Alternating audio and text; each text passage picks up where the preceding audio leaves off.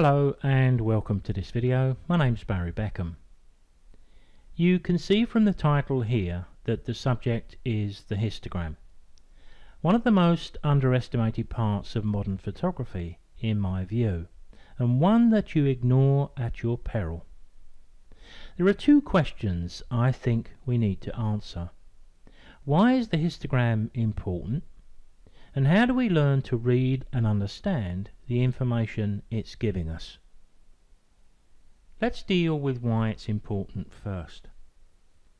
The histogram can be shown on your camera's LCD screen for the image you've just taken. It can tell you if you've captured the best exposure from that scene, and this is information you need to know.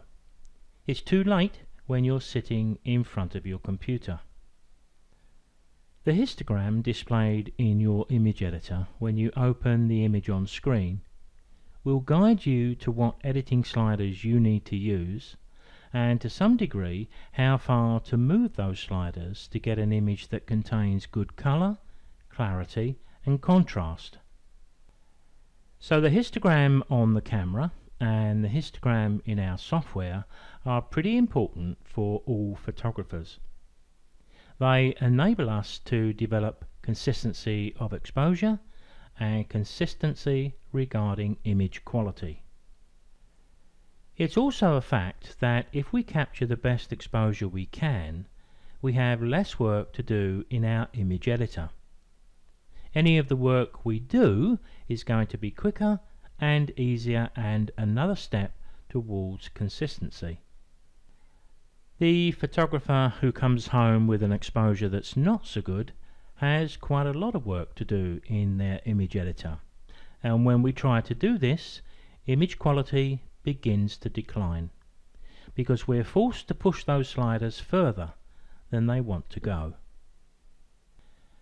Now, the second question that I posed at the start was, how do we read the histogram information and learn what it's telling us? Well, that's going to come pretty naturally in time, but you do need to take note of the histogram every time you shoot an image and when you're working on your images in software like Photoshop and Lightroom. What's going to happen is you'll gradually build up a correlation between what you're seeing in the histogram and what you're seeing in your image. So the histogram represents all the pixel values in an image, but it's just a graph. The graph is shown to us as black or dark pixels on the left hand side, light or white pixels on the right hand side, with mid-tone values in the center. The height of the histogram mountain shows how many pixels in the image have that particular tone. So generally speaking, unless we're shooting a black cat in a coal cellar or a white cat in the snow, we're looking for a histogram that stretches from the left to the right and is as tall as we can create it.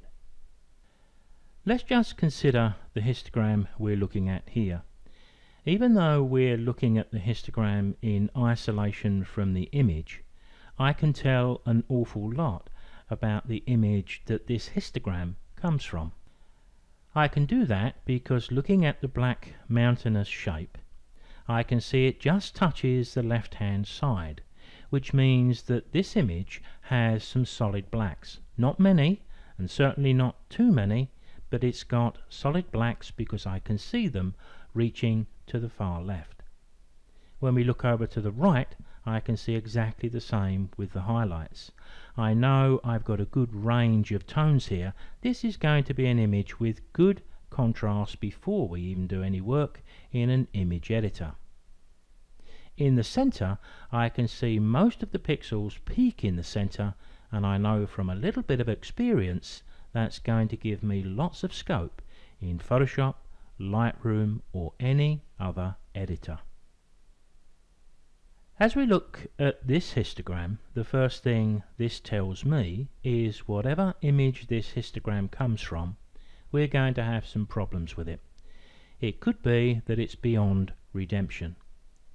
We've got some blacks on the left hand side. We can see the histogram stretches there, but not many of them. We don't have very many midtones either. Everything is stacked up on the right hand side. That's going to indicate that we have lots of light tone pixels in the image that have no detail at all.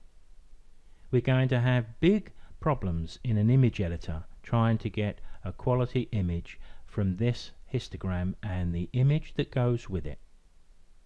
It's pretty safe to say that this image is massively overexposed.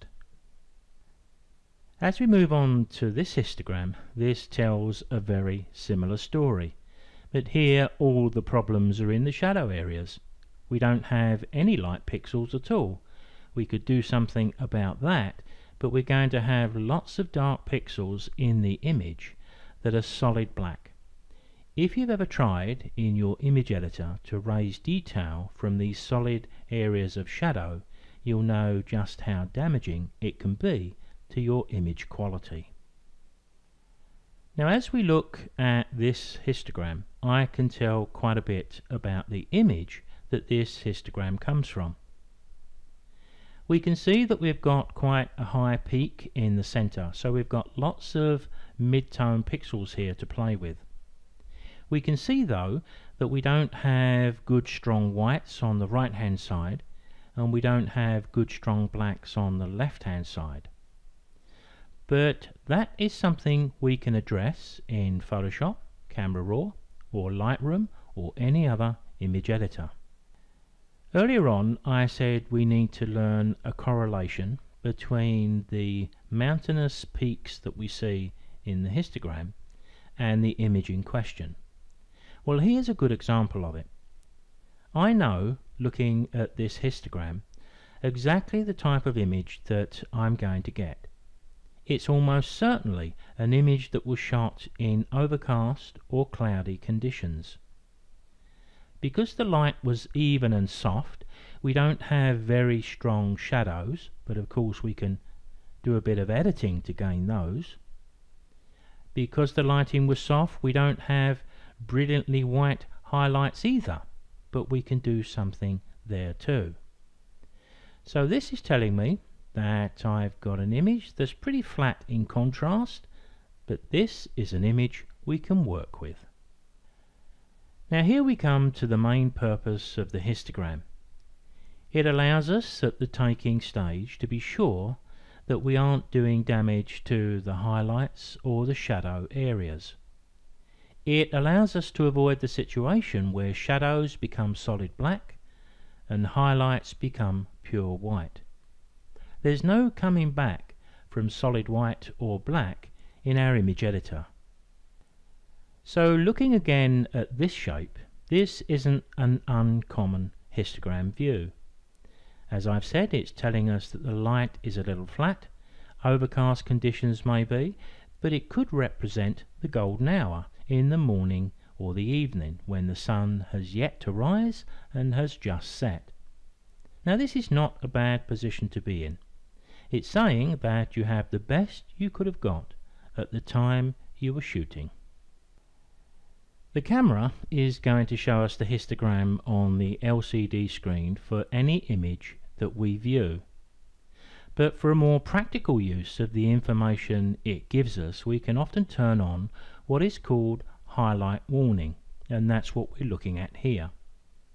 When we take a shot, and for the few seconds that we have to preview the image, any highlights that contain no data at all will flash black. What we're seeing here is pretty typical, but it's telling us that this shot will be overexposed and that any detail in those clouds is going to be difficult, if not impossible, to recover. Now, as you can see here, we're looking at exactly the same image and we're looking at the levels in Photoshop, but we're looking at the histogram. And here we can see what we saw in one of the histograms I showed earlier. We've got shadow detail. We don't have a lot of mid-tone, but all of the highlights are stacked up on the right hand side.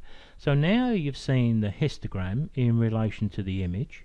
you can see that the sky is too bright and that areas of it are pure white, and we've even seen evidence of that on the back of the camera before we walked away from the scene. Now, of all the fancy things that our cameras can do for us, for me this highlight warning would be right at the top of the list.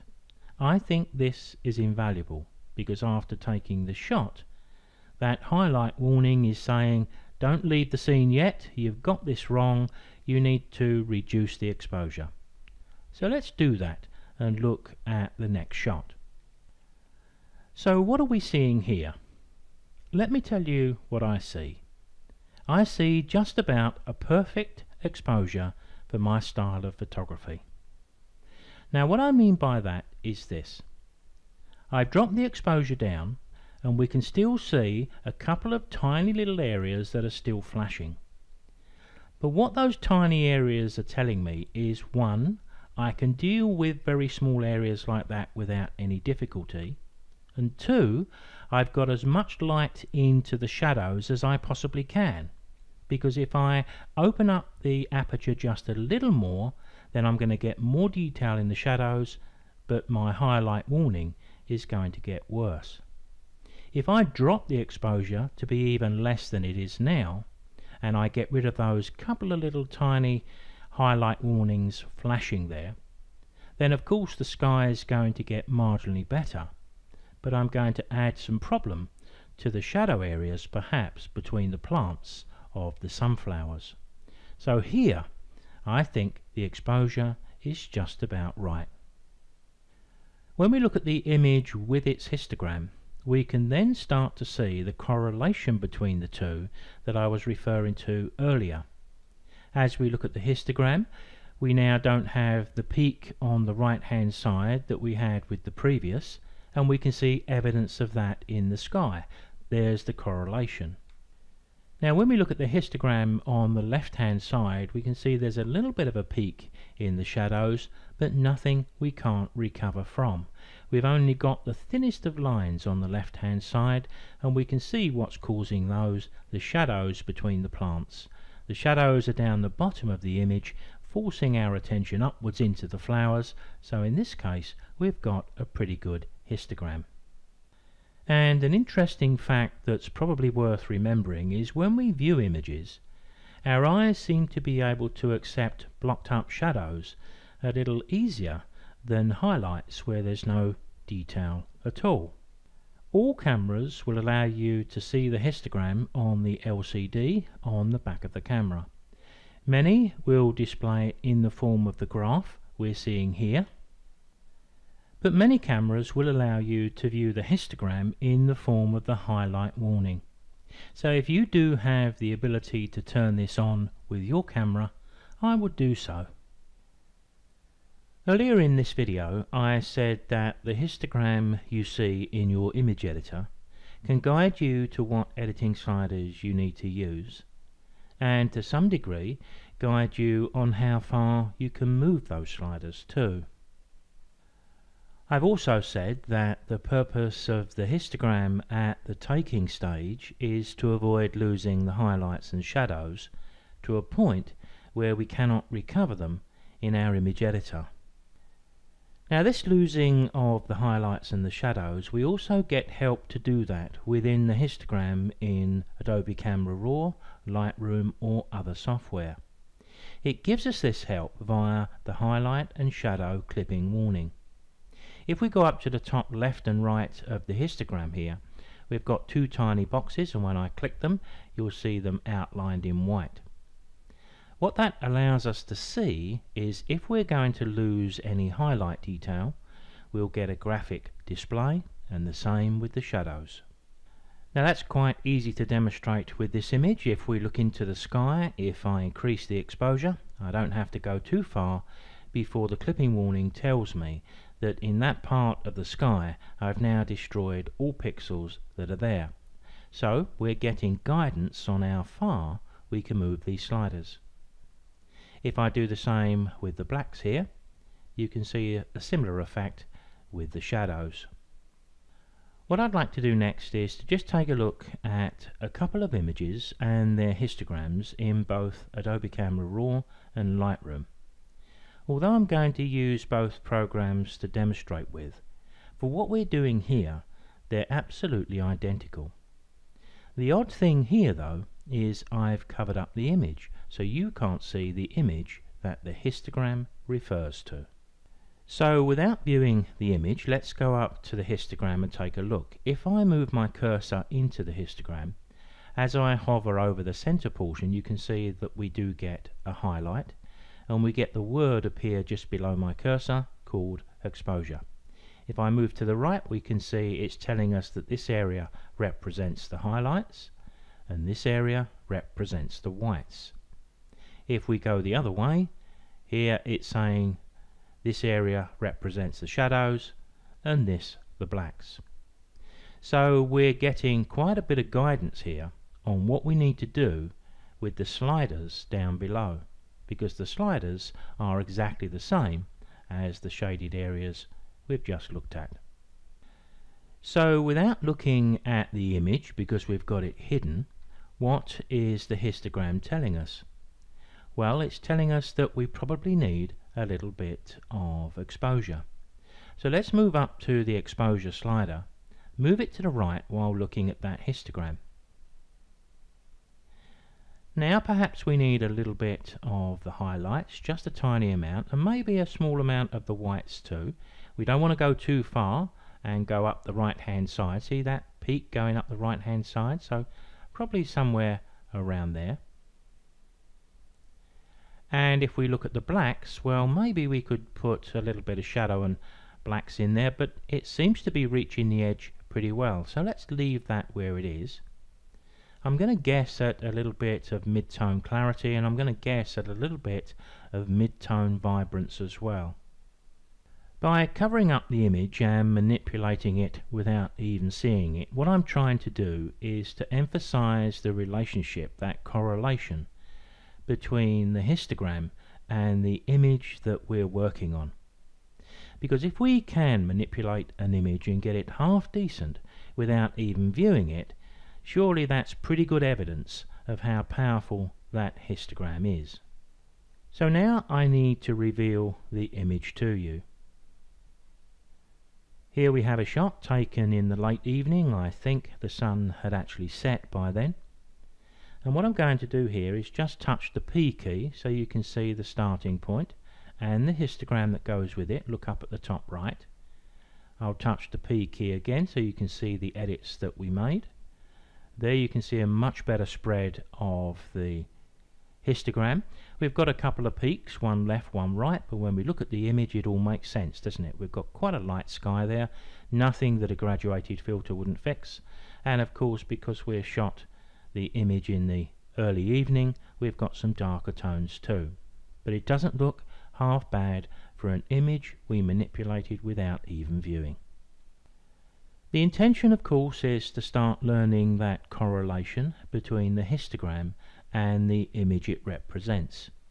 It will take a little while, but nothing worthwhile is ever gained easily, and this is well worth our effort. Here I have another evening seascape, rather hazy, rather high key. Now we can see that reflected in the histogram.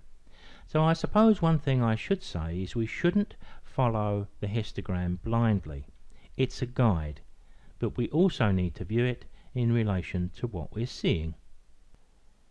Here the histogram is saying that I probably could do with just a little less exposure, but it does depend on the look I'm going for in the image. I could go for a high key look, but if I just drop that exposure a little bit, I could decide to spread that histogram by increasing the highlights and the whites. Once again, we don't want to go too far, but we do have quite a bit of scope here. Maybe a little bit with the shadows and a little bit with the blacks as well. Again, we don't want to go too far. We can jump around and adjust these sliders in any order. A little bit less exposure, and I'm looking at the image carefully. Bit of clarity, a bit of colour, and we've got result, even before we start to think about using radial or circular filters and graduated filters. Now, as you can see here, I've got an image opened up into Lightroom. When we look at the histogram, we've got exactly the same options that I demonstrated in Adobe Camera Raw. So what is the histogram suggesting? Well, here it's suggesting we need perhaps a little more exposure. So I'll just tweak that to the right while looking at that. We've got rather a lot of light water here, so we are going to have a peak a little bit to the right. That's all part of that correlation I'm talking about. The highlights, I think we could deal with some of those and some whites too. So we've put quite a bit of sparkle into the image. I don't think we need too much more with blacks, but maybe we could just raise the shadows. If you look at the feathers of the pelicans, maybe if we just raise that a little bit, there we can see the detail coming through. A little bit of clarity for contrast, and certainly a healthy amount of colour. And then we've got our image. The bulk of the image editing done. The rest would be fine-tuning, cropping, maybe holding in the edges and the corners of the image. That strategic editing that we like to do on top of the basic editing. Let's bring this video to a close with this image, because this image is evidence that we weren't paying attention to the histogram at the time we took the shot. It's quite obviously underexposed, and even if we were just concentrating on the sky, it's still got some underexposure there. When we look at the histogram at the top right, we can see it's well stacked up on the left. We've got to lift the exposure, but we don't want to destroy the sky. We probably would want some highlights, we would want some whites. We would probably want to increase a bit of clarity and certainly maybe even the colour. But we've got real problems with the shadows. Now I can step the shadows up here. So if I push the slider up, when we look at this at first glance we think, well, that's not too bad, is it? Let's take a look at this enlarged and see exactly what we have in that shadow area. Well, there we can see it. Looks pretty ugly, doesn't it? If I double click the slider to remove all of the shadows, we've got some noise in there before I even touch the slider. So we don't have very far to go before we start to seriously impact the quality of the image. So the histogram is very important at the time we press the shutter button and capture the shot. It's also pretty useful in our image editors when we get the image onto the computer. But I think this image is evidence for me to say that it's probably far more important at the taking stage, because we can't repeat that. When we're sitting in front of our computer, we can repeat our image editing. There's a lot of advice that's given to photographers on the internet. Much of that advice is claimed to be the most important that you need. Sometimes it is.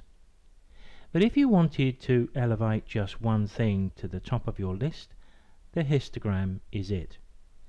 If we'd had the histogram back in the days when I was shooting film, I would have understood exposure a lot quicker than I actually did.